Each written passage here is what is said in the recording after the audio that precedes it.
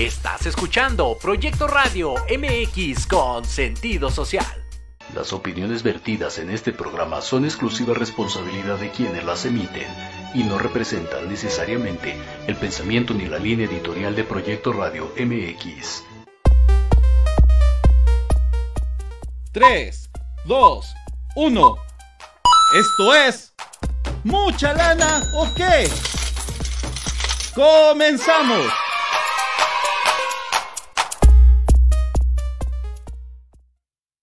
Ella sí se lleva bien con mis amigos, nunca discutimos en lo que siempre he querido, pero cuando la miro a los ojos... Hola, hola, pues buenas noches, qué bonita música para este mes del amor y la amistad. Y la amistad. Y el dinero. El dinero, Siempre está el amor al dinero. Siempre está mezclado. Pues aquí estamos esta vez en ausencia de Marta, a quien le mandamos un beso enorme, que Abrazo. por situaciones personales no puede estar con nosotros y está, abrazos y besos a Martita allá. Y también está con nosotros la bellísima Karina. Gracias. Y como siempre, El pollo pollísimo pollo. financiero. Bienvenido. Y en los controles, ¿Quién será? Lupita. Y Lupita, ni siquiera un aplauso. Ponte un aplauso, Lupita. ¿Qué le pasa a Lupita? ¿Qué le pasa a Ahí Lupita? está. Gracias. Oh. Pues aquí estamos comenzando.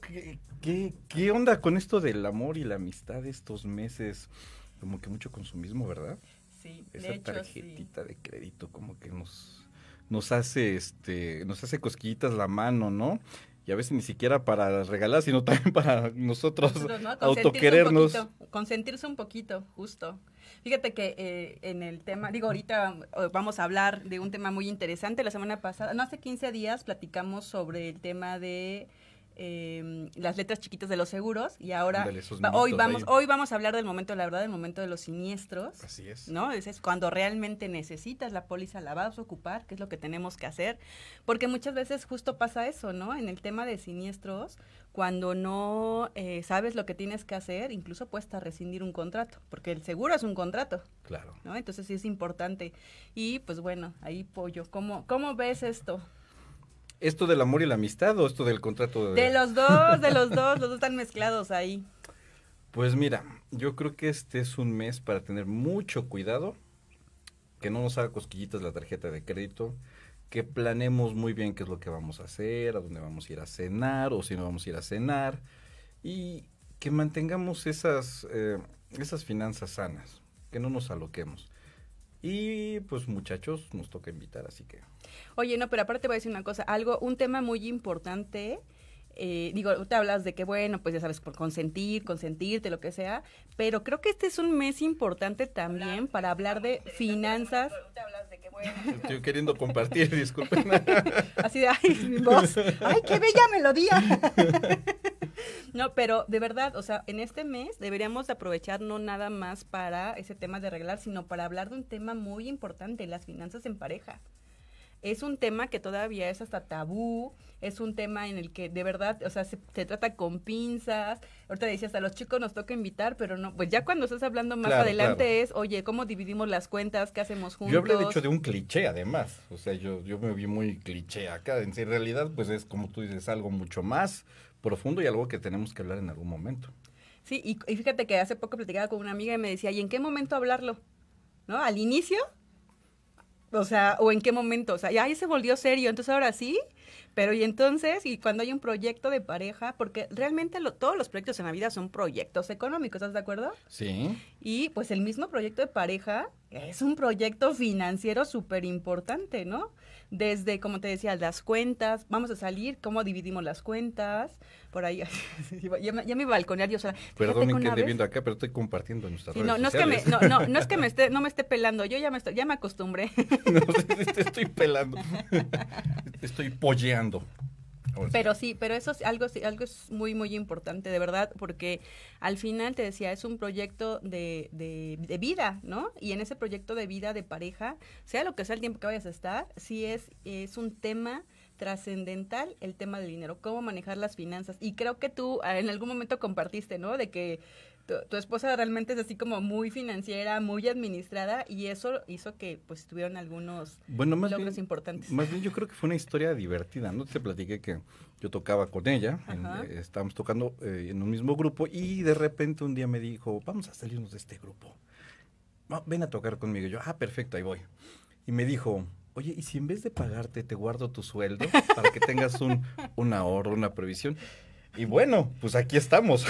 O sea, 10 eso años es después. 3 doritos después. 3 doritos de 5 o 6 años después. Ahí está, ¿no? Pero de verdad, o sea, ese tema de finanzas, hasta eso, ¿no? O sea, ¿quién se va a hacer cargo de las cuentas? ¿Quién va a ser responsable? Todo esto es un tema, pues, bastante interesante que en este mes del amor y la amistad debería de tocarse. ¿Cuándo crees que se deba de hablar de dinero en la pareja? Tú ya una vez me lo habías dicho, pero a ver, aquí nunca lo habíamos dicho aquí en el programa. No, sí, ya ni me acuerdo. No, pero fíjate que, como te decía, al inicio, o sea, entrando, creo que del inicio sí deberías de pensar, o sí se debería de hablar acerca del dinero, a lo mejor no de, oye, ¿cómo vamos a compartir las cuentas, no? Pero sí hablar de cuál es la idea, las creencias que tienes acerca del dinero. Tienes que saber también, pues, qué proyectos de vida tiene, ¿no? Hacia dónde va, o sea, y de los dos lados, qué prioridades son cada una, de cada uno tiene, ¿no? Porque, pues, a lo mejor para uno son los viajes, para otro es como, no sé, hasta cultural, ¿no? Hacer ciertas cosas de crecimiento personal, o la salud, todo esto es importante empezarlo a platicar. Digo, a lo mejor no de, oye, ¿quién va a pagar? ¿Quién va a hacer? Pero sí saber cuál es la idea que tiene acerca del dinero, ¿no? Cuál es su relación con el dinero. Sí, bueno, últimamente he visto los memes de si se gasta toda su aguinaldo en una televisión, ahí no es. Ahí no es. ¿No? No, pues además ya la televisión, ya cómo no. Bueno, perdón, pantalla. Así me dijo Tampoco, un día, tampoco, oye, tenemos Netflix. Oye, no, aparte una vez así me dijo mi hija, le dije, la tele, y me dice, ¿tele? Pantalla, mamá. Y yo, bueno, es que en mis tiempos era televisión. Y era blanco, y ni le digas si Y era yo, blanco no, y negro. espérame, te parabas y le cambiabas de los canales con el remoto. Pero bueno, sí, yo creo que desde ahí y más adelante, en cuanto ya empieza a haber ya un plan, un proyecto, es cuando ya deberías de aterrizar, creo yo, en el hecho de eso, de los proyectos, los propósitos, ¿no? Y de hecho hay como un consejo de siempre debe ser tu dinero, mi dinero y nuestro dinero, ¿no? O sea, tu dinero para tus proyectos personales, mi dinero para mis proyectos personales y nuestro dinero para los proyectos en pareja. Creo que eso es importante. Los dos así, ¿de dónde se hace música? Pues yo creo, también al igual que tú, que sí es un tema que se deba de tocar. Incluso, igual no, o sea, en la primera cita pues no vas a hablar de eso, ¿no? ¿Cuánto ganas? Pero desde la primera cita, yo creo que es importante dar esa importancia, ¿no? En la primera cita, ¿no? En la primera Así cita. de, oye, ¿y tú qué piensas acerca del dinero? Claro. ¿Dónde tienes tus ahorros, Puede tus que yo hable inversiones? yo hable un poquito más como cliché, ¿no? Pero es que... No, está bien. Es que en realidad, digo, hablando así como cliché, pues en la primera cita es donde pues tratas de impresionar, de quedar bien, entonces pues... Sí, estás en la siempre conquista, vas a ¿no? buscar, ¿no? Y incluso para eso pues tienes que tener cierta reservita para que puedas hacerlo. Y porque pues imagínate, se ve mal, ¿no? Que hay andes pagando con... Con moneditas. Sí me contó una amiga que un chavo la quería conquistar y que pues el chavo no se veía, o sea, no se veía que no tuviera para invitar, al contrario, pero que en la primera cita pues ahí andaba y contando, y pues amigo, estamos queriendo quedar bien, pues no, ¿verdad? Pero sí, desde ese momento pues tenemos que tener atención a esos detalles, a decir, bueno, ok, puedo usar tal cantidad pues para invitar acá, y tal cantidad pues mejor no me meto en esto, pero sí es importante desde ese momento, ¿no? Oye, no iba a balconear. Fíjate que tuve un novio hace mucho No tiempo. balconeamos. No voy a decir el nombre, pero sí, justo, o sea, decía al final, hasta es un tema de estilo de vida, ¿no? O sea, esta persona era así como de, pues, a mí me gusta consentir, a mí me gusta mucho este tema, entonces si no hay, pues prefiero no.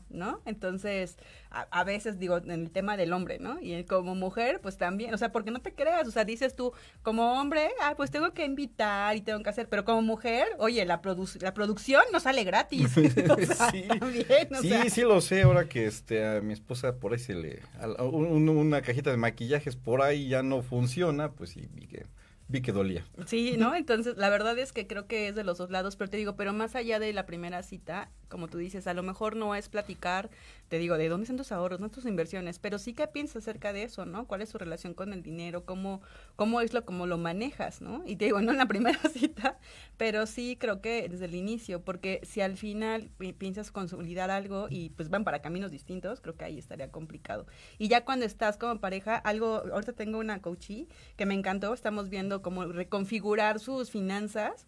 Y ella me decía, yo por muy valiente dije, no, yo puedo sola, y empezó a hacer compromisos, a endeudarse y demás.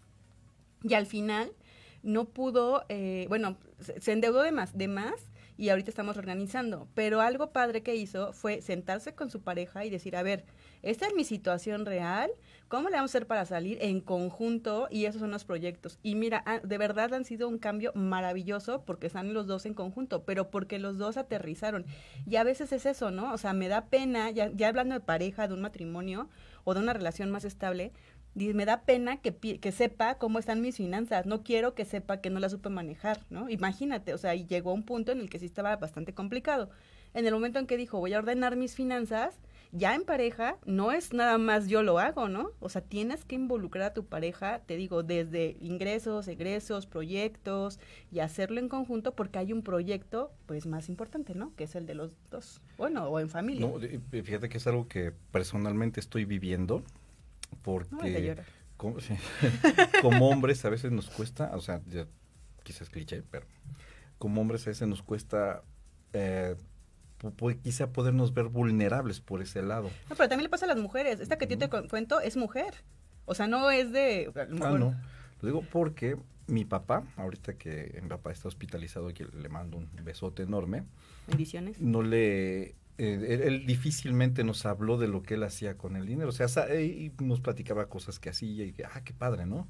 Pero no nos hablaba de cómo lo administraba, incluso si tenía tarjetas, si tenía alguna deuda por ahí. Y ahora que entró al hospital, de repente, y hay que pagar esto, y hay que pagar el otro. Y mi papá sabíamos que tenía un dinero por aquí, pero ¿dónde está? ¿Y qué va? Y mi mamá, entonces, ahí nos tienes buscando entre los papeles y qué es, hasta que, bueno, logramos entre mi hermano y yo encontrar todos los papeles, sabíamos que teníamos que pagar, sabíamos los gastos que tenían que venir, pero aquí lo importante es que él no se comunicó con nosotros en ese aspecto, entonces... Bueno, deja con ustedes, con su esposa. Con mi esposa, con mi mamá, no se comunicó, entonces es importante involucrarnos como pareja en esta situación por cualquier cosa que pueda venir, puede ocurrir una situación adversa en cualquier momento y la pareja, pues si no está enterada, no va a saber resolver esos asuntos en su momento, como a mí ya me pasó. Entonces, creo que es importante involucrar siempre a la pareja. No, y en todo momento, porque al final lo que te digo es un proyecto de vida. Fíjate que en las asesorías, digo, y te ha pasado seguramente a ti, normalmente cuando son solteros, pues digo, realmente las decisiones pues solo le impactan a ellos de manera directa a sus decisiones financieras. Pero ya cuando están en un matrimonio, en una pareja, realmente cualquier decisión financiera los va a impactar a los dos, y entonces siempre como que las recomendaciones como esto, es reajustar gastos y todo, pues es importante como involucrar a la pareja para que se den cuenta que este dinero que a lo mejor era para, no sé, fin de semana o demás, se va a tomar para un proyecto más importante a largo plazo. Entonces te digo, por eso es tan importante hablarlo. Te digo, no a lo mejor en la primera cita, pero sí empezar a hablar de cuál es su concepto del dinero, cuál es el concepto del logro, cuál es el concepto de acumulación, incluso de inversión, e incluso, ¿no? A lo mejor no lo tienen asimilar, porque no tiene que ser igual, pero pues en el camino, como te pasó a ti, pues ya te vas ajustando y ves los beneficios, ¿no? Claro. Entonces, creo que eso es importante en el tema de pareja y de dinero, ¿no? Bueno, y algo bien importante es saber ¿dónde están los seguros? ¿Dónde guardas las pólizas? ¿Dónde guardas lo del coche? ¿Quién es tu agente de seguros? ¿Quién es tu agente de seguros, no? Porque, pues...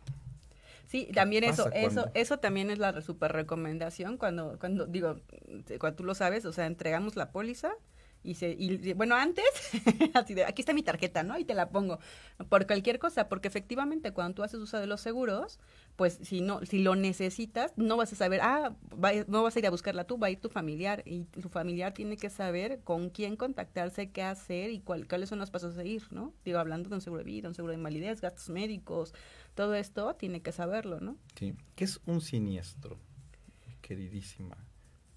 Un siniestro, es que luego dije, ¿el concepto técnico o No, coloquial? Coloquial. No, ya es cuando se ocurre un riesgo, ¿no? El que está cubierto una póliza, como lo que te dije, el seguro de vida, que está cubriendo o el riesgo de un posible fallecimiento y un desequilibrio económico en la familia, ¿no? Digo, porque pues si Sí. no tienes familia, bueno, a lo mejor es posiblemente Bueno, no le va a nadie ayudar. se preocupa por ti. Exactamente, le va a Nadie interesar, ¿no? entera. O Nadie se en el entera. caso de invalidez, justo que ya no pueda seguir trabajando y bueno, pues ahí hay un desequilibrio económico y hay que cubrir una cantidad, ¿no? Sí, porque, bueno, No, eso yo. esos son cosas que nos ocurren, que nos pueden ocurrir. Un choque, te quedas dormido de repente, chocas, o un accidente de trabajo, a cosas que no queremos que sucedan, ¿no? Una muerte que llega de repente. Entonces, pues, ¿qué podemos hacer en el caso de que ocurra un siniestro? Por ejemplo, en el caso, sí, exactamente, pensaba, sí, todas esas me las sé. ¿Qué podemos hacer en el caso, o qué debemos de hacer en el caso que ocurran siniestros? Si quieres, pues podemos comenzar con lo más sencillo que podría ser un automóvil, ¿no? Oye, te voy a decir lo que yo estuve en asistencia legal muchos años y de pronto nos hablaban en nosotros los asegurados de, oiga, es que choqué, es que no sé qué, no sé cuánto. Oiga, ¿ya le habló el ajustador? No, pues para empezar reporta el siniestro, ¿no? O sea, creo que eso es lo básico, ¿no? Y de hecho todas las compañías tienen por default que cuando tú hablas, te dice, a ver, sí está el call center, bueno, la grabación, te dice, ¿es un siniestro? Casi, el 1, ¿no? Y ya rápido. Y lo primero que te preguntan es, ¿requiere un servicio de asistencia médica? 2, órale, rápido, ¿no? Porque finalmente eso es lo principal. Creo que eso es tenerla a la mano, los datos de tu póliza, o por lo menos, bueno, la mayoría de las compañías ahorita con todos los sistemas, hasta con la placa pueden ubicar la póliza, pero bueno, apréndete la placa. Yo te voy a decir, nunca me he aprendido ninguna placa de mis carros, jamás me he aprendido una placa, ¿no? Pero bueno, tener a la mano los datos de la póliza, los datos del vehículo, el número de siniestros. Ahorita la mayoría de las compañías también manejan aplicaciones que ya te pueden hasta ubicar, porque yo me acuerdo hace muchos años, que así 10 de la noche, me acuerdo una vez, me ponché una llanta, traía a mi bebé, tenía como, creo que 1 mes, 2 meses, y lo primero que te preguntaban era, ¿y dónde se encuentra? ¿Cuál es la ubicación? El cruce de las calles. Y entonces estaba así 10 de la noche yo con mi bebé así de, ¿dónde estamos, no? O sea, porque pues te tienen que ubicar para encontrarte, ¿no? Y ahora pues ya las aplicaciones, como tienen GPS, pueden decir exactamente tu ubicación, te mandan en tiempo real cuánto está el ajustador, ¿no? Creo que eso es lo principal. Baja tu aplicación, eso es importante, en cuanto contrates la póliza, baja la aplicación para que la tengas a la mano, los datos, ahí mismo están los datos de las pólizas y los datos de contacto, ¿no? Entonces creo que eso es lo básico, y como dicen, guarde la calma. Sí, guarda la calma, no te pelees. Exacto. Fíjate que algo importantísimo, como acabas de decir, en siniestros autos es bien importante, si no pelearte con el tercero. Bueno, a mí me tocó mucho atender en siniestros autos la zona sureste del país, y es bien chistoso porque cada estado tiene su estilo de cultural, ¿no? De cómo atienden los siniestros, o bueno, cómo reaccionan ante los siniestros la gente. Y por ejemplo, había un estado en particular, que no voy a decir cuál es, pero de verdad, tiro por viaje, se peleaban, ¿no? Entonces, imagínate, chocaban, sí, o sea, pero era así ya de, chocaban y se bajaban de los autos y empezaban a golpear los vehículos. Ahí, por ejemplo, de verdad, o sea, una cosa es el choque, pero si tú dañas el vehículo del otro, aunque, es que me pegó, es que se puso bien necio y no sé qué, sí, pero eso ya no es un siniestro, ya es un daño doloso, es decir, que tú tuviste la intención de hacerlo, ¿no? Entonces ya no entra como cobertura, ¿no? Después de que llegues del ajustador de, no, y también le rompí los cristales, no, pues eso ya no entra, ¿no? Incluso ya eso es algo penal. Eso, por ejemplo, como no te pelees, ¿no? Esa es la primera. La segunda, tampoco seas muy amistoso y no te preocupes, yo te pago y sí, no sé qué. No, espérame. El único que puede determinar es el ajustador y en caso de no llegar a un acuerdo, la autoridad competente, que va a deslindar la responsabilidad. Eso es bien importante. Fíjate, me acordé de una anécdota que me platicó un amigo que es director de orquesta, que es de Tamaulipas. Él comenta que su abuelito, allá en el estado de Tamaulipas, hace muchos años, solamente en su pueblito habían 2 carros. ¿En serio? 2 carros en ese pueblo, no me acuerdo qué pueblo era. Pues, o sea que sí existen los pueblos bicicleteros, ¿o existían? Sí, pero eran 2 carros nada más y curiosamente chocaron. Un día en un cruce chocaron. Bueno, claro, no sé si esto allá vayan a hablar de seguros, pero me acordé de ese tema, ¿no? De cómo los accidentes pueden ocurrir donde menos te imaginas, ¿no? Ahora, otra cosa, por ejemplo, ahorita que dices donde menos te esperas, en un estacionamiento, un dato curioso es que la autoridad no puede intervenir porque es propiedad privada. Entonces, si tú no aceptas la responsabilidad y el otro tampoco, ya no se puede hacer nada porque no hay quien deslinde la responsabilidad, ¿no? Entonces, también ese es como un dato. Y te decían el de tampoco ser tan amistosos, de, ya no quiero problemas, y llego a un acuerdo con el tercero, o sea, de ya firmé todo, o de desisto al tercero, lo que te platicaba el otro día, ¿no? Si tú desistes y hay un tercero responsable sin autorización y sin conocimiento de la compañía de seguros tiene todo el derecho de deslindarse, porque tú llegaste a un acuerdo y tú tienes también algunas obligaciones, como es ayudar a la compañía a recuperar los daños. Entonces, eso es así como un punto de, no, pues yo pago mi deducible. No, tu deducible lo vas a pagar si quieres que te regresen tu daño. Pero si hay un tercero responsable, hay que darle seguimiento para poder recuperar los daños, y esa es tu responsabilidad. Claro, y eso es importante que... yo estoy seguro que la cultura del seguro está creciendo en México. Muchísimo. Pero sí es importante que la gente se quede bien consciente de este pago de deducible, ¿no? Oye, también es porque eso. Luego no algunas personas pudieran no conocer que tienen que dar ese pago que también están absorbiendo junto con la... Ahora, hay algunas coberturas y beneficios que te permiten abstenerte de ese pago con un tercero responsable, ¿no? Claro. Por ejemplo, eso es también importante saber lo que estás contratando para que el momento del siniestro, pues exijas también estas partes, ¿no? O también digas, no, hasta aquí porque no tengo más, o no contraté más servicios, ¿no? Eso también es muy, muy importante. Bueno, y en caso de que la persona, el siniestro, en el choque, en lo que haya sido, la persona que va adentro no puede hacer uso por cualquier razón, no sé, queda desmayado, queda herida, ¿qué se podría hacer? ¿Que no puede hacer uso de la póliza? Así es. Digo, normalmente en ese caso, llega la ambulancia, te llevan al hospital y ahí es donde normalmente alguien da parte, ¿no? O sea, eso es importante. Y bueno, pues hasta que ya pueda tomar conocimiento y pueda ya hacerse cargo la compañía de seguros, ¿no? Porque ahí vuelve a lo mismo, tendría que... Y generalmente cuando hay lesionado sí o sí interviene autoridad, ¿no? Entonces, claro. Y veces si desmayado, pues entonces tuvo el pesito fuerte, ¿no? Entonces sí tiene que intervenir la autoridad y ahí deslindar responsabilidad. Si tú eres responsable, estás en el hospital en calidad de detenido. Bueno, no es detenido, pero sí estás ahí, ¿no? Sí, y es importante que recalquemos esto, la responsabilidad civil, sin tener mucho cuidado que nuestra póliza de la cobertura de responsabilidad civil, pues no realmente pensemos... Tenga lo suficiente, porque también nos puede cambiar la vida. O sea, no nada más el hecho de accidentarnos nos puede cambiar la vida para mal. El hecho de provocarle un mal a alguien nos puede cambiar la vida muchísimo, y aquí es importante que la cobertura de responsabilidad civil pues nos ampare lo más posible, ¿no? Fíjate, ahí, bueno, dos temas que quisiera comentar. Uno, como tú dices, el tema de la responsabilidad civil, y aquí me voy a ver medio técnica y como muy abogada, ¿no? Pero hay que recordar que el vehículo es un objeto peligroso, ¿no? A veces no tomamos conciencia de eso, pero realmente es un objeto con el cual puedes causar un daño importante, incluso la pérdida de la vida. Entonces, como tal, tú tienes una responsabilidad respecto a los daños que puedas ocasionar, que la vía realmente, y por lo que te protege la policía, es la vía civil.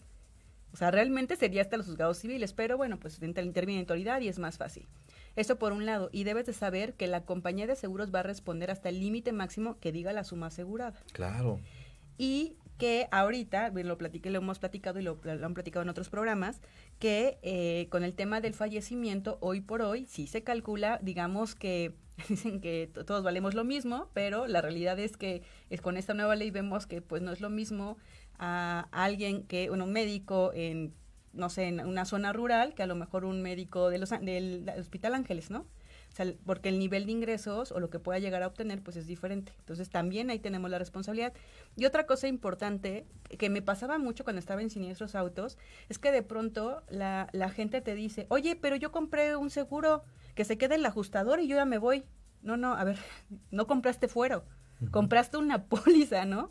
Y de pronto eso también es como comprender, ¿no? El alcance de tu póliza, porque tenemos cierta responsabilidad con la autoridad, o sea, civilmente, penalmente, porque traigo un objeto peligroso.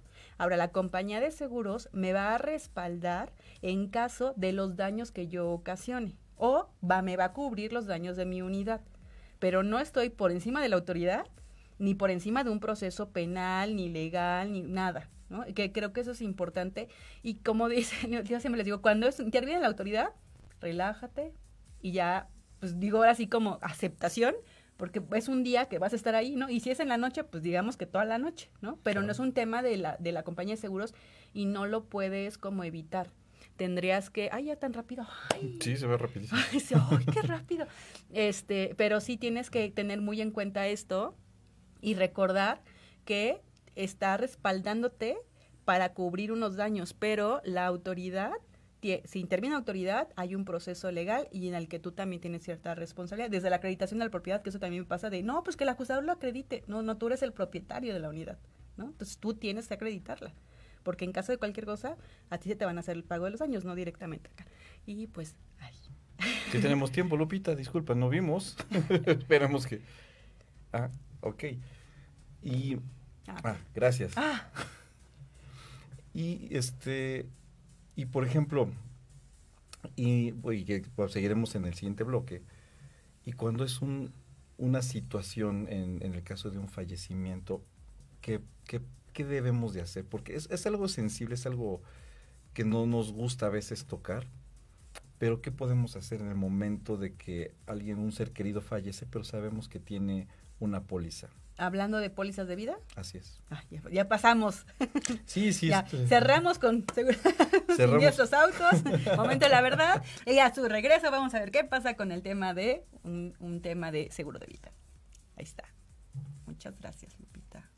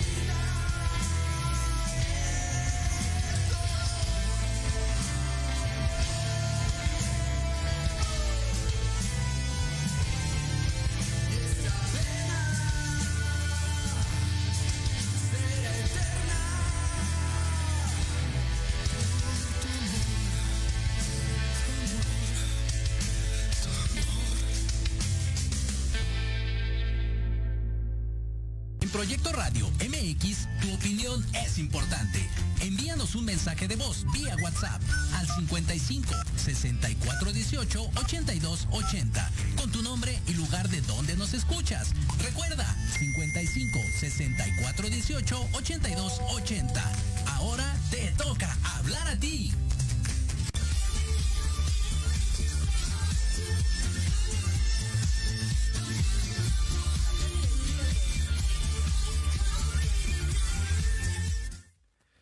Oye, pues qué feo me pasé al otro tema, así me saqué de onda con que... ¿Hasta yo, no? Sí, hasta... Me que se me decía mujer, ¿de qué le pasa al pollo? Pues sí, porque... sí, cachetenme, que quede yo bien empollado. Fue un zape, no un cachetado así de golpéame. Plumas salgan.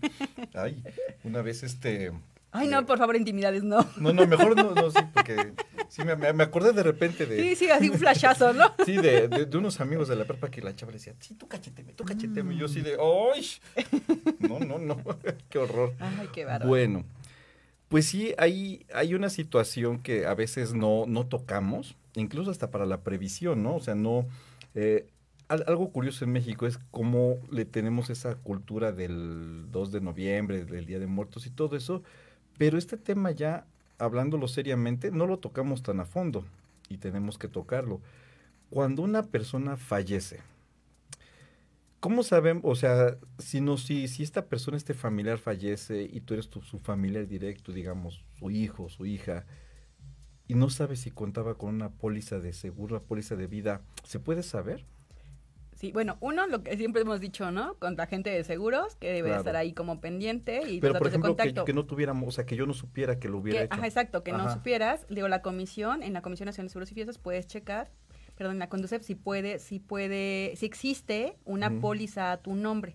La autoridad lo permite. La única condición es que si tenga un acta de defunción de por medio, porque si no... Pues digo, cualquiera puede decir, el pollo tendrá una póliza de vida, ¿no? Ahorita nos lo echamos en un molito. Sí, ¿no? Entonces sí, eso es bien importante. Es bien importante que sea cuando la persona ya haya fallecido. Ahí ya la autoridad tiene un listado y puedes preguntar ahí directamente. Y aparte, pues la misma ley te permite hasta 5 años, pues te salvaguarda los derechos, ¿no? Oye, ¿y qué... ¿tiene que venir forzosamente a nombre de un beneficiario? ¿La póliza? Sí. O sea, ¿siempre tiene que haber un beneficiario? Sí, o sea, en el caso de, por ejemplo, si el beneficiario al que está, no, pues también es alguien que ya no está vivo. Pues es que siempre digo la asesoría, ¿no? Pues digo, incluso, por ejemplo, en seguros de vida, sobre todo, por ejemplo, que son en pareja, hablando del amor y la amistad, hay, cuando los dos aportan, a veces hay pólizas que son entre los dos, ¿no? Se llama vidas conjuntas. Ahí, inmediatamente, si uno fallece, al otro le dan, al cónyuge supérstite, le dan la suma asegurada. Pero, pues, normalmente los esposos, pues, están juntos todo el tiempo, ¿no? Entonces, a lo mejor pueden fallecer los dos. ¿Qué es lo mejor? Es poner en caso de fallecimiento simultáneo a X persona, ¿no? Y puedes poner, y en caso de fallecimiento de esta persona, A, ¿no? O sea, tú puedes poner ahí a todas las personas por si acaso, ¿no? Y por si se muere, por si le da gripa, por si no sé qué. No, sí lo puedes hacer y hacer los cambios en cualquier momento. ¿Qué pasa si, por ejemplo, nunca hiciste el cambio y resulta que esa persona ya está falleció, ¿no? ¿Qué puede suceder o qué ha sucedido? O incluso que hayas puesto a un menor de edad. Los menores de edad no tienen personalidad jurídica, por lo tanto, no pueden ser acreedores o no pueden ser beneficiarios de una suma asegurada, ¿no? ¿Por qué? Pues porque tiene que depositarse en una cuenta y no tienen personalidad jurídica y por lo tanto no pueden hacer. ¿Qué pasa ahí? Pues se va a un juicio sucesorio, es decir, quien tenga el mejor derecho. Y eso pues puede tardar un poquito de años, no meses, años. Oye, ¿tú crees que sea un gasto innecesario? Porque también es algo que en algún momento nos han comentado y a ti y a mí. ¿Será un gasto innecesario invertir en una póliza de vida? ¿Un gasto innecesario? No. De hecho, creo que es de lo básico y lo hemos platicado aquí mucho. Hay pólizas, digamos, muy básicas y justo la semana pasada que platicaba con unos nuevos asegurados, no tenían póliza de vida, estaban viendo ya su tema de inversiones y yo les decía, ok, está bien, ¿tienes auto? Sí. ¿Está asegurado? Sí. Ok, ¿y te van a regresar primas? No. Bueno, o sea, si el auto está asegurado, ¿por qué tú no estás asegurado? ¿no? Entonces ya así como pues el razonamiento fue de, pues sí tienes razón, ¿no?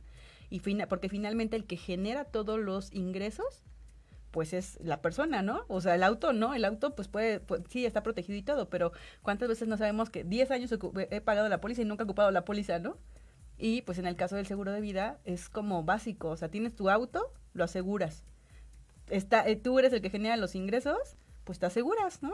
Y pues también el tema de invalidez, ¿no? Eso también es muy, muy básico.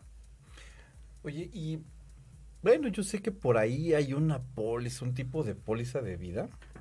No es que si no te mueres, ¿verdad? Porque pues nadie es eterno, ¿verdad? Pero creo que te regresa cierto dinero, ¿no? Si no lo ocupas en cierto tiempo. Hay lo que te decía, hay diferentes tipos de pólizas. La básica es que dicen que es un seguro de vida, pero realmente es un seguro de muerte, ¿no? Porque si te mueres te pagan. Y si por mala suerte en el periodo que tú lo contrataste no te moriste, pues ya no hay pago, ¿no? No, ese es lo otro. Ahí ya no. Y hay otras pólizas en donde dice, ok, no ocupas la póliza, te regreso tu dinero. Ahí está. ¿No? Digo, ¿comprarías una póliza así? Pues sí, ¿no? Sí, claro, o sea, pero de todas maneras, en algún momento nos vamos a tener que partir al más allá. Sí, eso, bueno, sí, en algún momento, sí, hay pólizas que son hasta los 99 años, ¿no? Que ahí les digo que es como muerte técnica, toma, ahí está tu suma asegurada. ¿Eh? Mira, pregunta, Lupita. Un aplauso a Lupita, muy bonita pregunta. Sí, hay un suicidio. Bueno, algo importante es que como agente de seguros, en la póliza te preguntan, ¿usted lo recomienda? O sea, como agente de seguros, ¿no? Pues sí se ve sano, sí se ve como cuerdo, ¿no? Porque pues ya cuando llegas a un suicidio, pues debe de haber un tema de incluso de inestabilidad emocional, ¿no? De entrada, eso no está cubierto, porque es un fallecimiento por enfermedad o por accidente, es decir, que fue algo externo.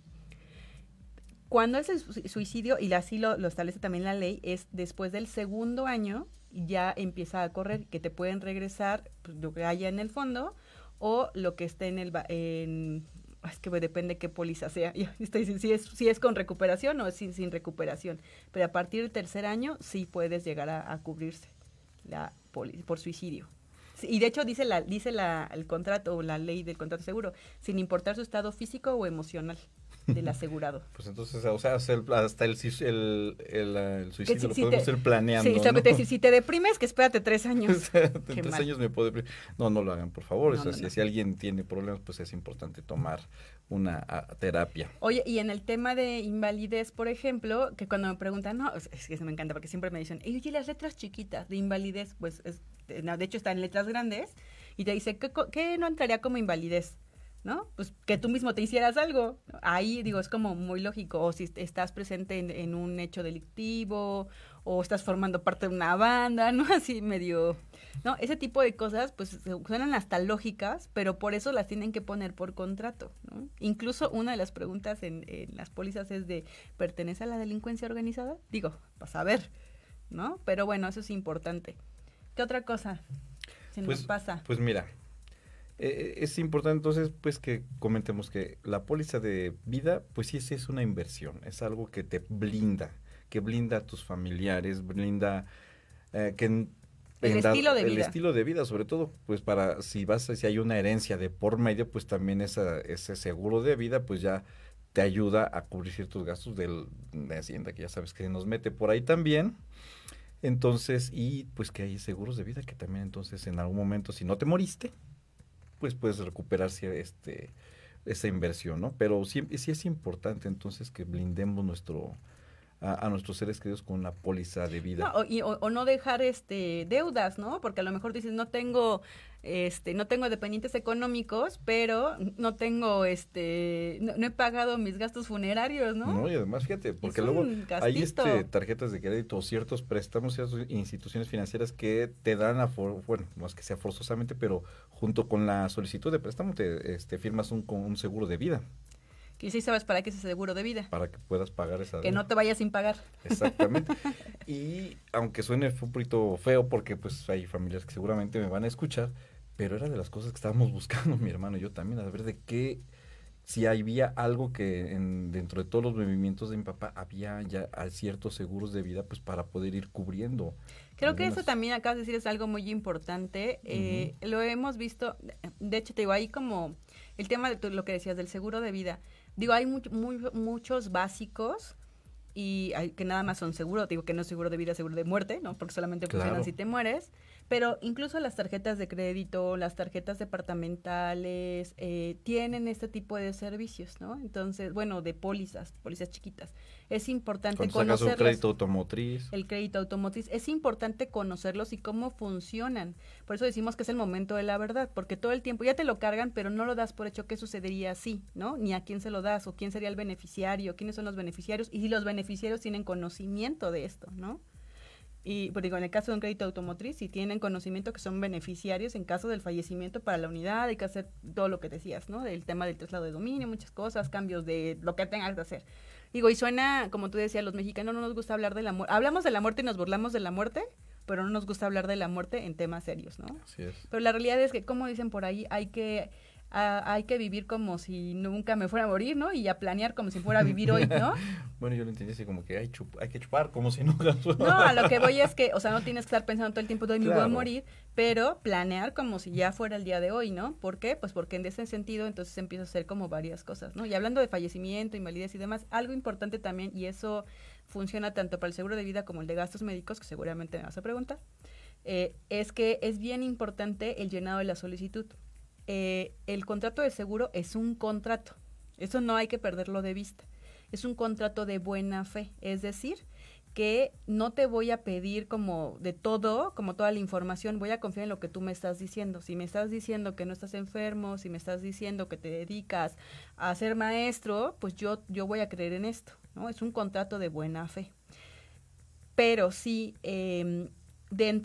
al momento del siniestro, de ocupar la póliza, se descubre que existe una inexacta declaración o omisión de algún dato, la compañía también tiene todo el derecho de deslindarse. ¿Por qué? Porque no le dice todos los hechos para poder, ellos dicen, evaluar el riesgo, es decir, para saber a qué se estaba metiendo, en qué se estaba metiendo, ¿no? Hay que decir siempre la verdad en esto, o sea, hay que ser sumamente honestos porque pues estás poniendo en riesgo también el resarcir un patrimonio, el resarcir un daño.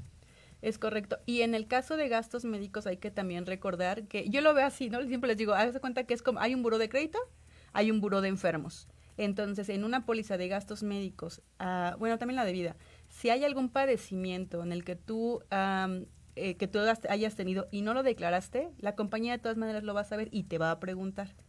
Entonces, es importante, pues, declararlo, ¿no? ¿Por qué? Porque en el momento de hacer uso de la póliza te puede decir, se pasa mucho en gastos médicos, ¿no? Pues tengo mala rodilla y como ya sé que me la voy a operar, voy a sacar una póliza, ¿no? Voy a sacar mi seguro. Y a los 6 meses resulta que ya te tienen que operar. Pues cuando vas con el médico le dice, no, pues es que esta lesión tiene ya 2 años, o 3 años, o 5 años, o 7 años, o los que sea, y obviamente la compañía va a decir, yo no puedo pagar esa póliza porque apenas tienes 6 meses conmigo, y esa lesión es de hace 7 años. Y de verdad, a veces nos molestamos porque decimos, ay, la aseguradora nada más está viendo cómo no paga. No, es que no le dice todos los datos, ¿no? Y la compañía es muy fácil, ¿no? Como yo lo pongo como el seguro de auto.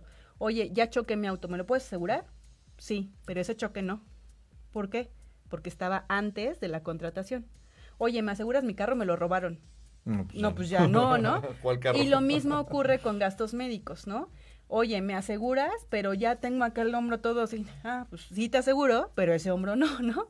Oye, y eso me pasa mucho de pronto de, ya hay diabetes, hipertensión, o sea, incluso te comentaba, ¿no? El otro día que una gente que fui a acompañar me decía, no, es súper buen cliente y llevaba 5 infartos.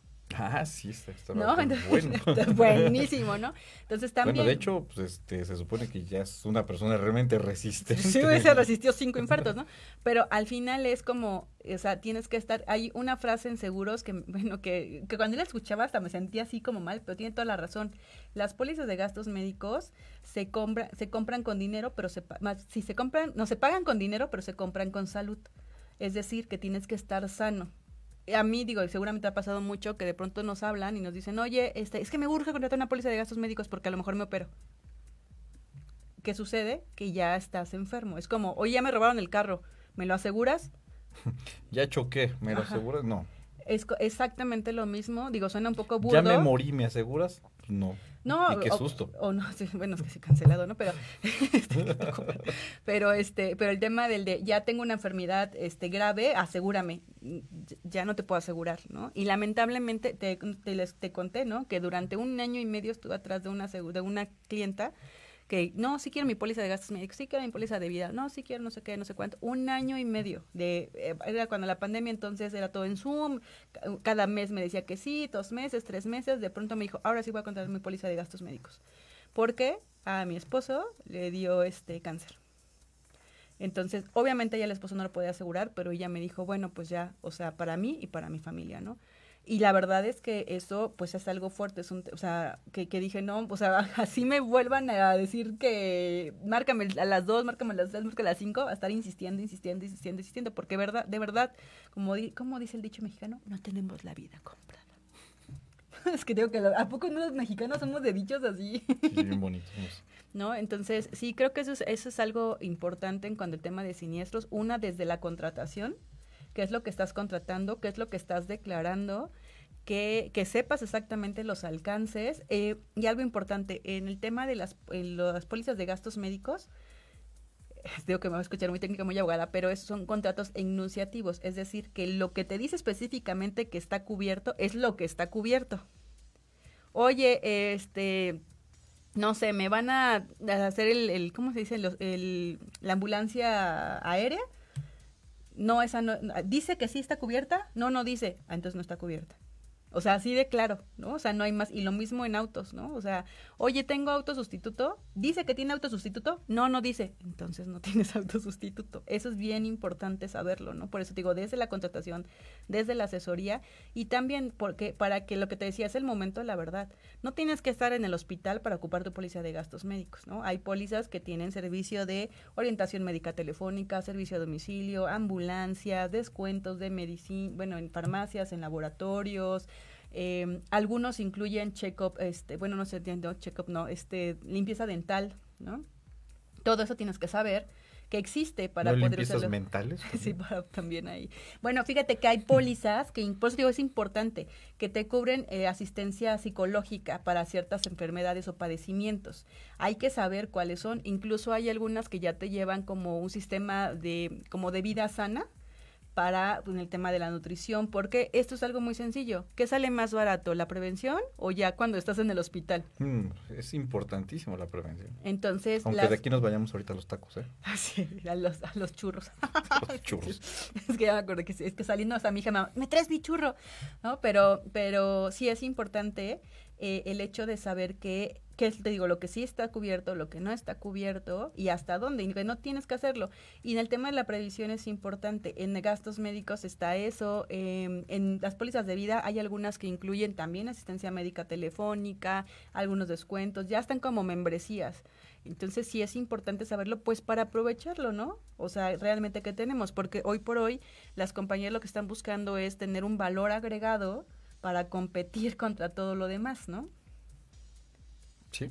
Ay, tú te quedas pensando, ¿y mi póliza qué tendrá? No, es que mira, estas situaciones me pusieron ahorita de repente a recordar, pues yo trabajaba en gobierno y la importancia de, bueno, ves que había ciertas compañías que a veces aseguraban a gobierno, no puedo decir las marcas, pero el hecho de que cuando tú te enfrentas a una enfermedad, por ejemplo, cáncer o algo así grave, pues cómo te puede afectar en tu patrimonio, ¿no? Me recordé ahorita el caso de una persona de allá de gobierno que incluso tuvo que vender su casa para cubrir una situación así de su esposa.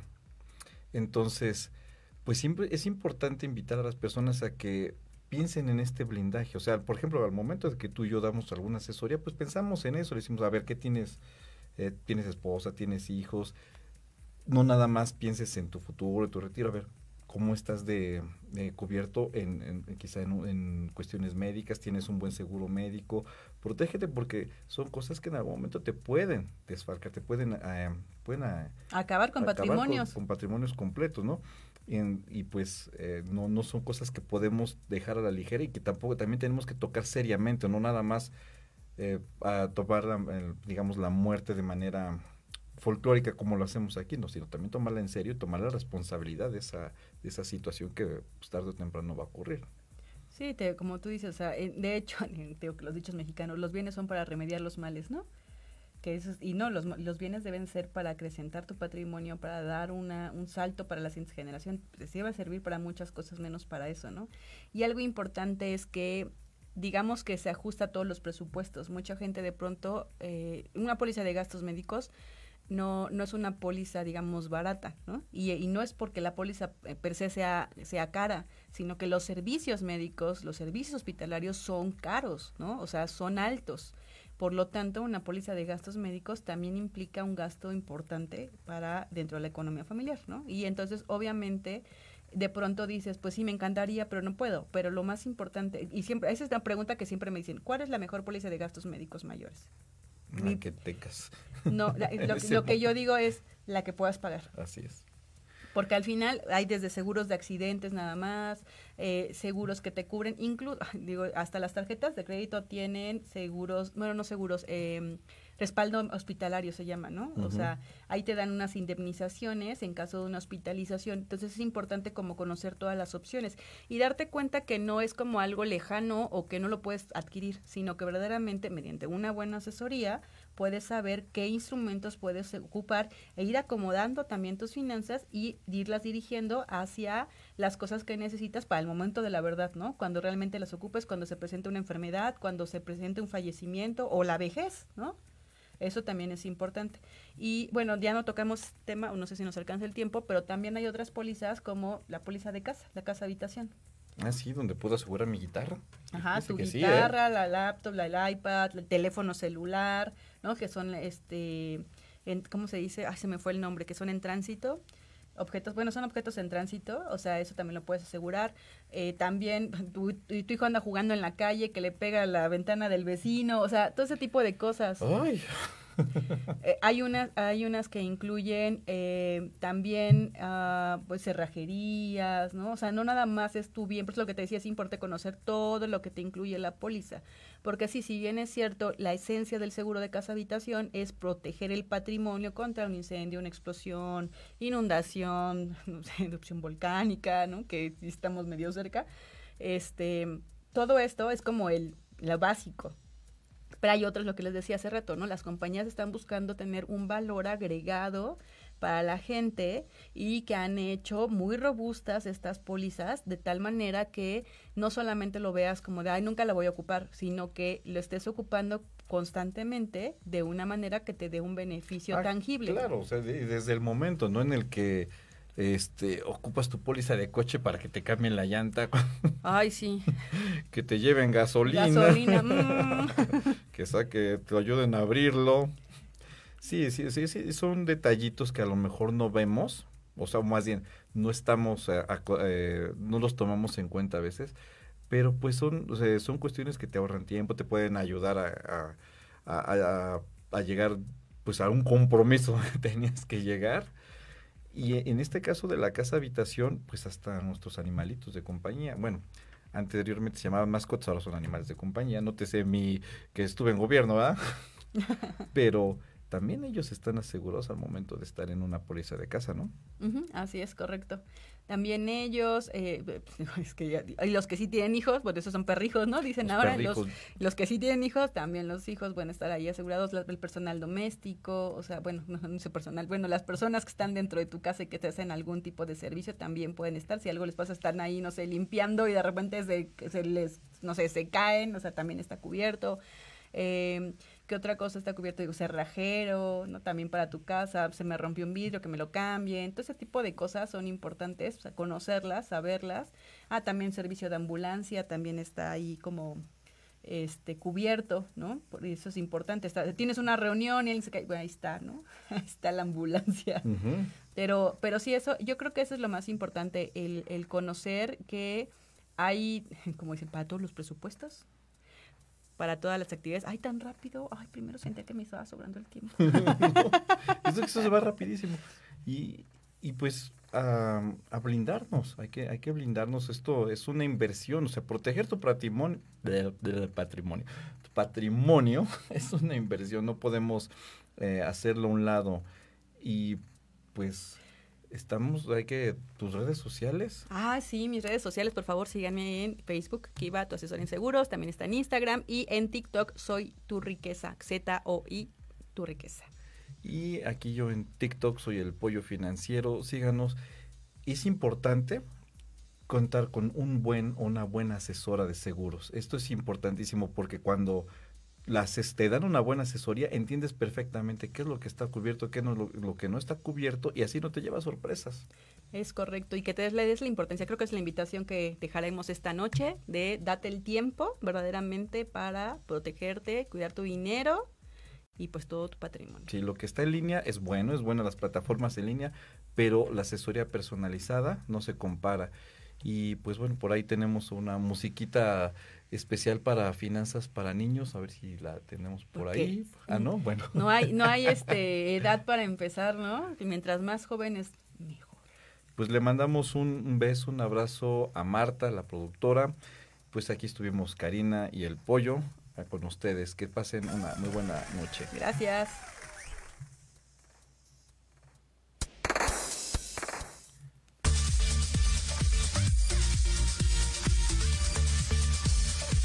No te olvides de seguirnos por redes sociales. La próxima semana regresamos con más de Mucha Lana, ¿o qué? Buenas noches. La programación de hoy ha terminado, pero te esperamos mañana con nuevos invitados, increíbles programas, grandes temas y nuestro equipo de locutores con toda la actitud. Recuerda seguirnos en nuestras redes sociales y en nuestro canal de YouTube. Escucha nuestros podcasts en iVoox y en iTunes. Te dejamos con la mejor música de bandas y artistas independientes. Que pases muy buena noche y recuerda, Proyecto Radio MX con sentido social.